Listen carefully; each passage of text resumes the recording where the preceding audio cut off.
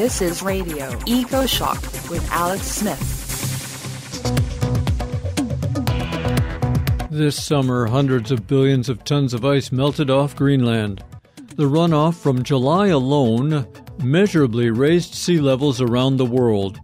Super scientist Kevin Trenberth from the U.S. National Center for Atmospheric Research talks about hotter oceans, stronger hurricanes like Dorian, and forces melting Greenland ice 2 to 3 times faster than scientists thought possible even 15 years ago. Explaining our dangerous future, Kevin makes a surprising announcement about his own. This famous scientist is leaving Trump's America as the United States of Denial guts climate protection regulations. Radio Ecoshock. Is the astounding melt on Greenland this summer due to natural atmospheric cycles rather than global warming? Dr. Kevin E. Trenberth specializes in the transport of heat, water, and energy in the atmosphere and ocean. He was a pioneer in the study of El Nino and La Nina events and a lead author for 3 reports by the Intergovernmental Panel on Climate Change, or the IPCC. Originally from New Zealand, Dr. Trenberth is a distinguished senior scientist in the Climate Analysis section at the National Center for Atmospheric Research, or NCAR, located in Boulder, Colorado. It is an honor to welcome Kevin Trenberth back to Radio Ecoshock. In July, a bizarre heat wave poured out of North Africa, setting record-smashing temperatures in many European countries. And then abnormal heat appeared over Greenland. Kevin, were those the same or different heat waves? I don't know, actually. And that's not a question I'm sure I have a good answer for. The other part of that, the answer is, of course, that it wasn't just these 2. There were major heat waves in the United States before that. So the whole northern hemisphere really was, or quite a bit of it, was experiencing higher than normal heat, let's say that. Well, it was a little bit sequential, though. I think the weather situation that was responsible for the heat waves in the central and eastern parts of the U.S. was part of the weather system which helped pick up the air from the Sahara and northern Africa and brought it into Europe. And so in that sense, the heat waves may be a little bit related. But that, of course, doesn't really carry through to Alaska. The Alaskan heat wave is very likely a different animal. Now, a group of scientists led by the Belgian researcher Javier Fetwis suggest that the massive meltwater release from Greenland in 2019 was mainly driven by a natural atmospheric cycle called the North Atlantic Oscillation, or NAO. And I'm wondering, this sort of counters the obvious that the Arctic is wildly warmer this century. Surely that is causing Greenland to melt. Kevin, what are your thoughts on this? Well, it's really always a combination of both, isn't it? So nowadays, there is nothing completely natural, but one way of thinking about it is that the day-to-day weather is largely natural variability, but it's set in an environment which has changed, and it has changed in the memory of the climate change is through the oceans, and so the oceans are systematically warmer than they used to be, and the air above the oceans is warmer and moister than it used to be. Now, in addition, of course, at high latitudes, there is quite a bit less ice. There's less sea ice. There's already less glacial ice on land in various places. And so that's the different environment that the weather is now occurring in. So when you have a heat wave, it's largely caused immediately by the anticyclone, the very high pressure that occurs, and often with the winds from in the northern hemisphere out of the south. So they're warm winds and very settled weather, and that's when we get the highest temperatures. And so it's partly a weather phenomenon always. The North Atlantic Oscillation certainly helps to play a role in setting up patterns in Greenland and Europe. It's most active in the wintertime, but in the wintertime, when it's very warm in Europe, it's very cold in Greenland. And when it's very warm in Greenland, it's very cold in Europe. That's the way the weather situation sits up. And in the summertime, the North Atlantic Oscillation is usually not as strong, so I'm more inclined to think that, yes, the weather and the natural variability is playing a role in helping to determine when the heat wave occurs and where it occurs, but the setting for it, the environment for it, is very much related to the overall warming of the planet, the so-called global warming. The concept of North Atlantic Oscillation, it's not widely known to the public, and struggling to grasp it, we're offered the analogy of the better-known El Nino La Nina cycle, also called ENSO, and you were a pioneer on the impacts of ENSO. Is that a good way to understand the NAO? Well, it's still a somewhat different animal. ENSO, El Nino, involves very much the interactions between the atmosphere and the ocean. And as a result, it has quite a substantial memory. And so the evolution of an El Nino event takes at least a year, and El Ninos occur about every 3 to 5 or maybe 3 to 7 years, something like that. And that relates very much to the interactions with the ocean. The North Atlantic Oscillation, on the other hand, is just an atmospheric phenomenon. It's not involved in the ocean. It doesn't have the same memory that the El Nino phenomenon has. And so it often can set up a pattern that can persist for a few months. And so it's a longer time scale than normal weather, but it's not quite the same as El Nino in that regard. But it is very much a preferred pattern. We can simulate it very well in our models, and it occurs largely because of the disposition of where the land is, and especially where Greenland is, because of the way in which it blocks the otherwise westerly flow that might prefer to occur in that region. It worries me. It seems like a little dangerous to suggest that Greenland will right itself towards cooling in a new cycle of the NAO instead of just melting during this and the following centuries as the world surpasses 2 or 3 degrees of warming. Is that a worry? Well, yes, Greenland, of course, once you start melting ice, a lot of that becomes irreversible. You can't just put it back. I mean, we do have an annual cycle where it snows in the wintertime, and we do put some ice back. But, big melting of ice like has been happening in Greenland, that's largely gone now, I think. And so this is a part of the process whereby, Greenland is on a track to melting under the current environmental conditions that exist, especially with the increased carbon dioxide in the atmosphere. Well, let me go back just a little bit, because if you go back, say, 15 years or something like that, we tended to treat Greenland like a great big ice block. And it was estimated that if you wanted to melt it and you had quite warm conditions, like the kind of conditions we might expect to occur, it would take 2,000 or 3,000 years to melt Greenland. But the best estimates now are that it would actually take less than 1,000 years. But it's still quite a long time.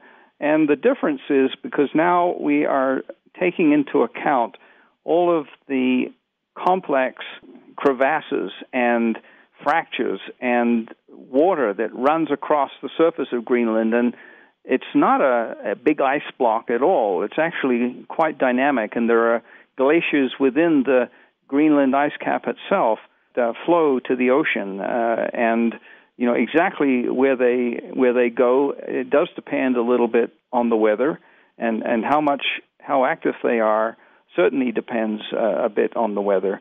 But it's melting.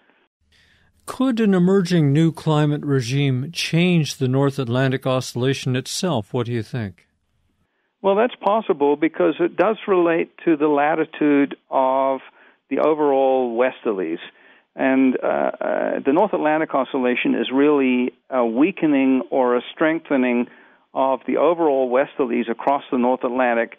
And in the positive phase, the westerlies are active further north. The storm track is further north. It's very warm in Europe, and all of the storms that go all the way from Europe into Siberia tend to have a particular track. And in the negative phase, the whole pattern tends to shift further south, and it's a lot weaker in the north, and you get very cold conditions in that case in Europe. And so And so as climate change develops, the overall pattern, I suppose one way to think about it is that it might become a little more summer-like. And in summertime, the North Atlantic Oscillation is simply not as active as it is in winter. We saw a similar level of Greenland ice loss, I'm told, in 2012, although it happened much faster. Is it possible we're entering a period where supermelts become more common, returning faster as climate change develops? Yeah, so 2012 is the year of the lowest Arctic sea ice amount at the moment. And it was set up by a very large, persistent anticyclone that developed over part of the Arctic region. There was a lot of sunshine at just the right time. And in the Arctic, as soon as you start to get sunshine and some ice melts, then there's less reflection back to space. And so there's a feedback process that can amplify conditions. This year, I think they are very likely challenging to see whether or not the Arctic sea ice might be at record low levels and maybe beat out 2012. We'll have to see just how that turns out.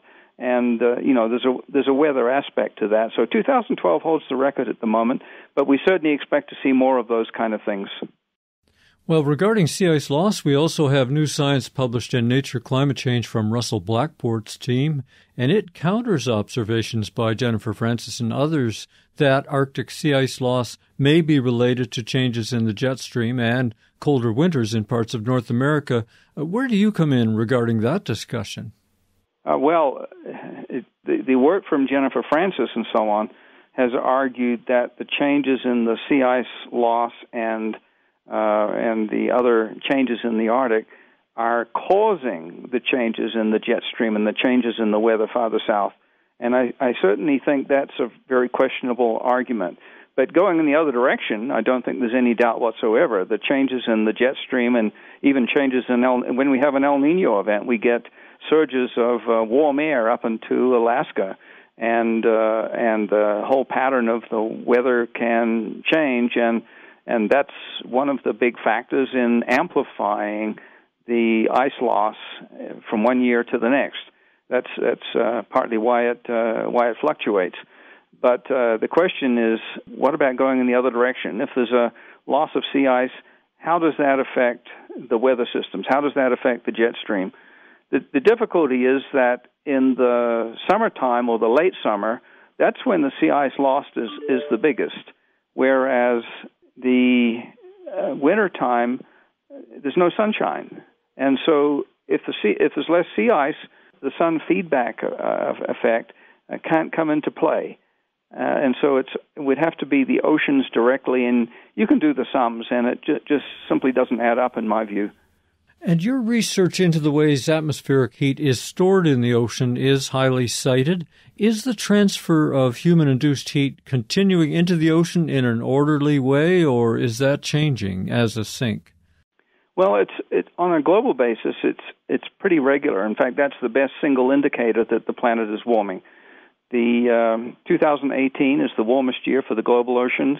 2017 is the second warmest. Now, it turns out 2015 is the third warmest, and 2016 is the fourth warmest.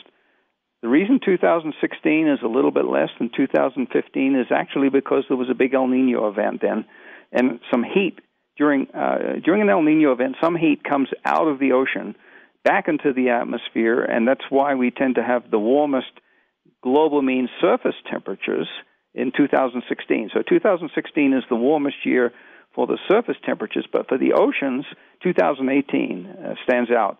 Now, where the warmest patch in the ocean occurs certainly moves around from one year to the next. So in 2017, one of the warmest patches was in the Gulf, and that led to Harvey and all of the hurricane activity, Maria and Irma in that region. That was a big factor. But in 2018, one of the warmest patches was off of the coast of the Carolinas. And so, other places in the Indian Ocean this past year, there were two very unusual, they call them cyclones, but it's effectively a hurricane that went into the Mozambique area and caused tremendous flooding and unusual damage in Africa. And then there was another one called Fani that went up into India and Pakistan that also caused quite a lot of damage. And so those were quite unusual in that regard. So these, where the hot spots occur from one year to the next can certainly vary, and that's partly because of things like El Nino and maybe the North Atlantic Oscillation or the weather more generally. And so where the hottest spot occurs certainly can vary. But as a whole, the oceans are warming up. There's no doubt whatsoever. It seems to me a lot of the newest science coming about Antarctica melting also cites a hotter ocean affecting the ice melt there. Well, Antarctica and in the southern oceans are a very interesting case. Our analysis suggests that some of the biggest warming is actually occurring in the southern oceans, but the difference is that there are very strong winds there, and a lot of that heat gets carried down to greater depths in the ocean.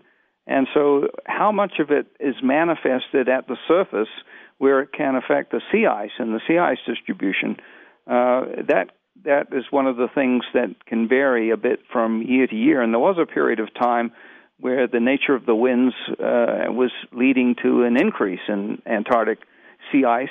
And, that can happen if the winds happen to be coming or blowing off of the continent more, and they carry the sea ice out further. So the sea ice extent is not necessarily a very good indicator because it may be quite thin. But in the last few years, we've seen some remarkably low Antarctic sea ice amounts, and the Antarctic region seems to be catching up a little bit with what's going on in the Arctic. Kevin Trenberth, why are you moving back to New Zealand? Partly because I have family there. My daughter has moved there, and my grandkids are there, and I'm close to retiring. And so that's a big incentive. But I have to say that I'm quite upset with the Trump administration and the Republicans and their approach to this whole problem. It has affected my funding and the ability to do research, and I think they're jeopardizing the futures of the next generations and the planet Earth, and it's been a very, very disappointing response. And it's one thing to have a president who is off the rails, but it's another thing to have the Congress go along with him, and that's the part that upsets me more than anything, I think. And, there are some other reasons as well. I mean, New Zealand and the way which it reacted with regard to guns and the shooting that occurred there versus the United States. The United States surely can do better. Well, as we wrap up here, are there mysteries of Earth's operation that you still hope to tackle from New Zealand? We've got what I think is some quite nice work that's submitted for publication at the moment. We've been able to balance the energy budget much more accurately than we've ever been able to do that before. And now I'm not just referring to the global picture, which is we've had a handle on for some time, but locally. And so we can actually track much better what's going on in the oceans locally and how it relates to what's going on in the atmosphere. And I mentioned to you before these hot spots that are associated with hurricanes and so on. And so as the climate varies and changes, one of the goals is to be able to track these things in close to real time and to use that information for better forecasts of, the entire hurricane season. There are forecasts made of that, but they're not very specific. And, maybe they can get better. And there have been a number of marine heat waves in various parts of the world oceans. There was one just a few years ago, 2015-16 or thereabouts in the North Pacific, which they estimate led to the loss of over 100 million cod. And it had profound effects that have been measured throughout the entire food web, all the way from the phytoplankton to the zooplankton, the small fish, larger fish, all of the things that prey on the fish, including the whales. There was a big loss of whales that was documented, and then there are things like sea otters and marine animals along the coast that are affected by these kind of things. And just recently there has been a marine heat wave in the South Tasman Sea, which is right near New Zealand, and there was one there about 2016 as well, perhaps in association with the big El Nino event. And so there have been all kinds of strange creatures and fish and so on showing up in places like Tasmania, in the southern part of Australia. And surfers have really been enjoying the surf in Tasmania. Normally the waters there are quite cool. And so these kind of things are happening around the world and are having big and sometimes quite alarming impacts. I think marine heat waves is a topic that I'm going to have to cover in a show because it obviously doesn't cover by TV news in the United States or Europe because we live on land, but it's a very important thing, and I thank you for that insight. We've been speaking with Dr. Kevin Trenberth, a distinguished senior scientist specializing in climate analysis at the National Center for Atmospheric Research in Colorado. You can find links to find out more in my show blog at ecoshock.org. Kevin, thank you so much for sharing your valuable time with us. You're most welcome. I'm Alex Smith for Radio Ecoshock. Check out the Radio Ecoshock website. We're at ecoshock.org.